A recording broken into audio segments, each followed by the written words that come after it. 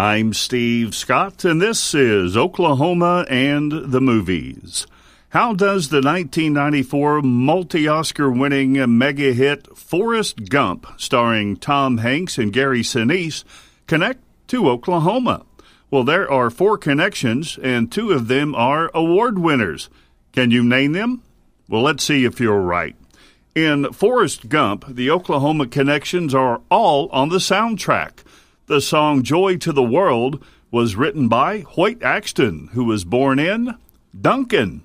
The Academy Award-winning song Raindrops Keep Falling on My Head is sung by B.J. Thomas, who was born in Hugo. The song Rebel Rouser was written by Lee Hazelwood. He was born in Manford. And the Grammy Award-winning song Against the Wind was written and performed by Bob Seger and the Silver Bullet Band, whose drummer was David Teagarden, a personal friend of mine and a longtime resident of Tulsa.